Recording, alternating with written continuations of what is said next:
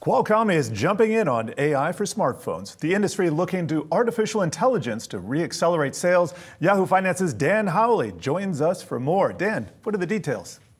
That's right, Jared. This is the Snapdragon 8 Elite, the new Qualcomm chip that will be available for smartphones. And it really is focused heavily on AI and AI capabilities. This is something that smartphone makers are continuing to push as the next real selling point for their devices, AI and onboard AI in particular. And Qualcomm says that this chip will allow smartphone makers to offer just that, AI that runs on the phone and doesn't necessarily need to always go to the cloud. Now, that doesn't mean that companies won't still offer cloud-based AI on their devices, but they will be able to offer more onboard as well. And so that includes things like removing unwanted objects from video rather than just photos, something that would have required cloud capabilities prior. And so we're going to continue to see more of these companies adding more AI to their devices. Apple's expected to roll out its whole Apple Intelligent platform sometime next week, according to various reports.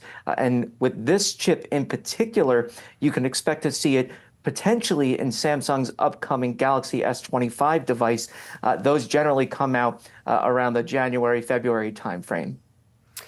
Dan, have you seen yet the killer app that leverages and takes advantage of AI that makes you think, you know what, I got to upgrade?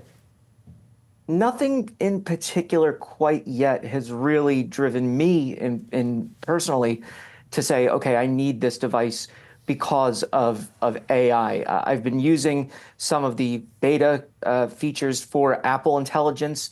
The summaries for notifications is very helpful. Summaries for emails is very helpful.